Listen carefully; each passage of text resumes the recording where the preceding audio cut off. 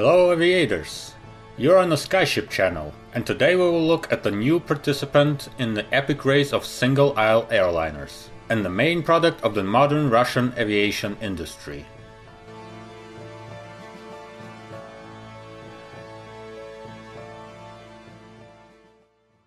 MC-21 is a Russian single-aisle twinjet airliner, developed by the United Aircraft Corporation, Irkut Corporation and Yakovlev Design Bureau. Yeah, that's complicated. The new MC-21 is a direct market competitor of the Boeing 737 MAX, Airbus A320neo and COMAC C919 airliners. The history of MC-21 began in mid-2000s. At that time, the Russians were merging their aviation industry into one big United Aircraft Corporation. Something like Russian Airbus. And the newborn UAC had its main project, a new regional commercial plane, the future Sukhoi Superjet 100. It was decided to start the work on it. The development of a new large airliner, entering into a direct competition with the two most popular jets in the world, was considered too risky. So, in 2008, the first SSJ-100 prototype made its maiden flight. The plane started its way to the sky and to the global market. Now, it became possible to start a larger and more ambitious project, MC-21. A couple of words about its name. In Russian, it spells MS-21, Магистральный самолет 21 века, or in English, mainline aircraft of the 21st century. The development involved two big design bureaus, Yakovlev and Ilyushin, the creators of Soviet and Russian civilian airliners and military planes. The main project curator was the Irkut Corporation, a large aviation entity which produces Su-30 jets and Yak-130 trainer aircrafts. In 2008, all the design work was given to Yakovlev. Initially, the plans were very ambitious. Irkut wanted MC-21 to take off in 2013, and by 2016, the aircraft was supposed to start commercial flights. However, design problems as well as the financial difficulties broke the original plan. Besides, the plane itself became more advanced and complicated. On June 8, 2016, the new MC-21 was rolled out at the Irkut aviation plant. The prototype made its maiden flight in May 2017. Well, it's time to look under the hood. MC-21 is a narrow-body, medium-hull passenger aircraft. Looking at the airframe design, it's a classic modern airliner. The aircraft has one of the most advanced airframe designs at the moment. It includes nearly 40% composite materials, on the same level as the new Bombardier C series, and topped only by Boeing 787 and Airbus 350, the most advanced modern airliners in the world. The main design advantage, and the first such experience in Russia, was a fully carbon fiber composite wing that they like to name a black wing. Due to this new technology, like on 787 and 350 models earlier, designers were able to reduce the weight and make the wing more aerodynamically efficient. Also the tail, central wing box and some other elements are also made of composites. For now, MC-21 is the only plane in its class that uses this technology so widely. However, the fuselage is more classic and made of aluminum alloys. What about the engines? MC-21 can be equipped with two jet engine models that have different thrusts depending on the plane's modification. The engines reach thrust levels around 120 to 140 kilonewtons. It's planned to use two main power plants.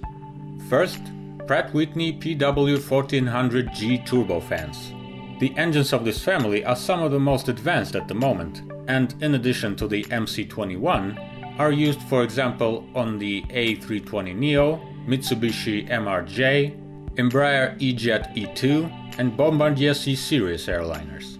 The first MC-21 prototype was equipped with these engines. Second, the brand new Russian PD-14 turbofan engine. Developed by the United Engine Corporation, this engine is the most advanced model and presumably will be able to compete with other current generation models. At the beginning of the 2018, the engine passes certification, preparing to be installed on MC-21 prototype. The new two-pilot cockpit is equipped with 5 widescreen displays interface. Aircraft controls are carried out with side sticks, just like on all Airbus planes. As an option, the operator can order special systems, like head-up displays or virtual synthetic vision. The cockpit is developed for MC-21 by the Radioelectric Technologies concern, in cooperation with the Rockwell Collins. Curious fact: Rockwell Collins is the main cockpit developer for the Boeing 787 Dreamliner, and it is the general subcontractor for the MC-21 and C919. As a result, those three planes are like brothers. It's easy to determine visually. Three apparently different aircrafts have almost identical cockpits. The passenger cabin continues the new Russian trend to increase flight comfort by expanding the inside room. The fuselage is 4.06 meters wide, and the cabin width reaches 3.81 meters, which makes it the widest in this class. For example, the A320 cabin is 3.7 meters wide, and the Boeing 737 has the narrowest cabin, just 3.54 meters. It is logical, 737's fuselage hasn't changed much in that way, and as we know, it was created in the ancient 1960s. The C919 cabin's story is more complicated.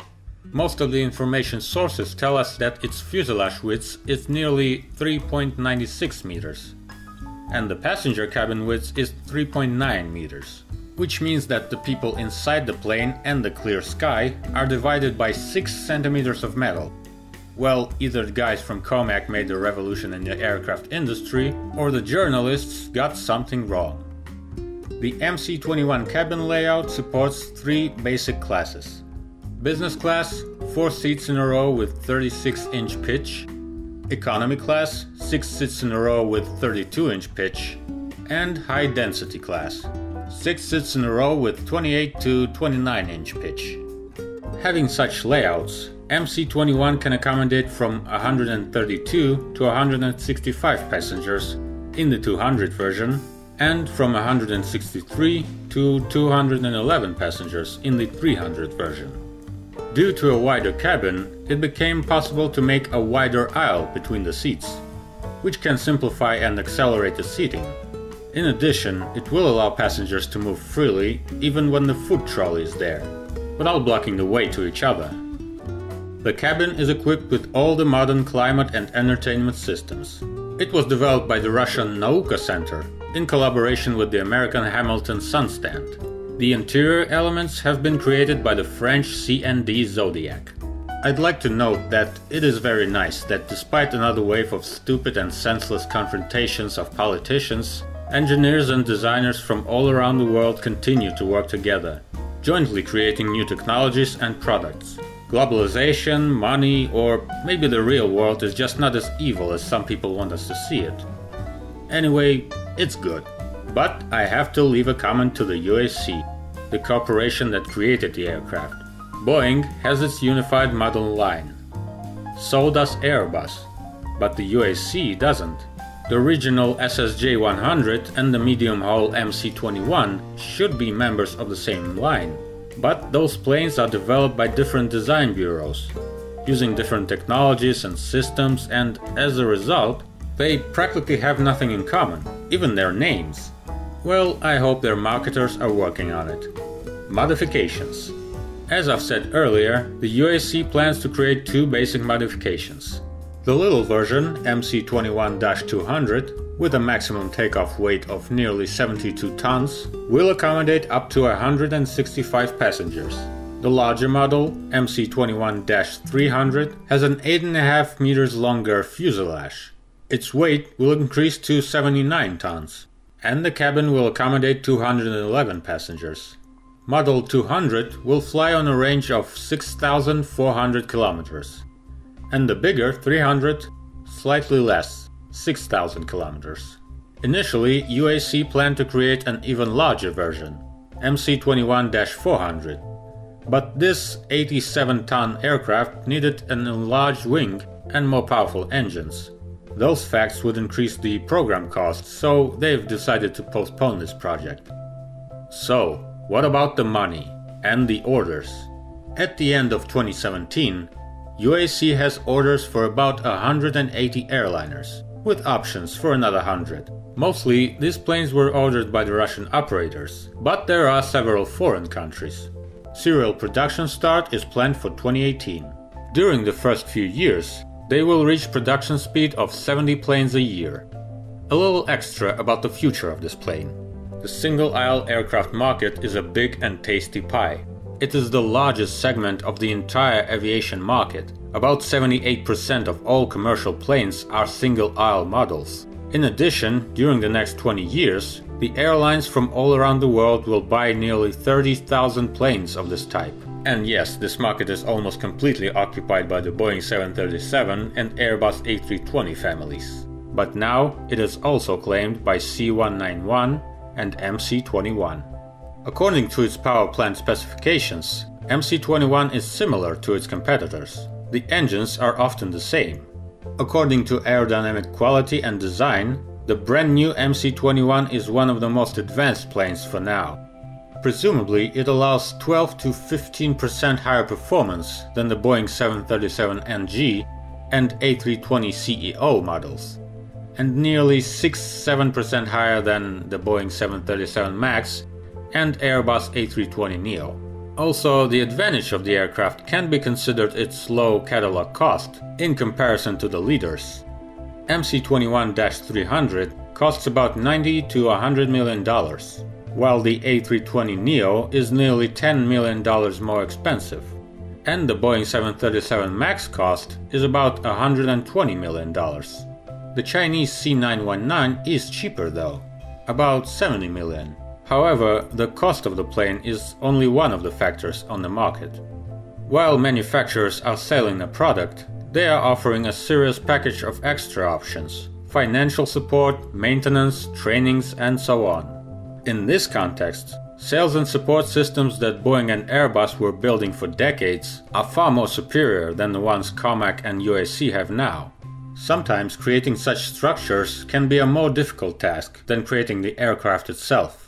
Nevertheless, looking at its specifications and performance, MC-21 has good chances to conquer a fair share of the world market. It will be interesting. Thanks for watching. Like, comment and subscribe. Fast flights and soft landings to you.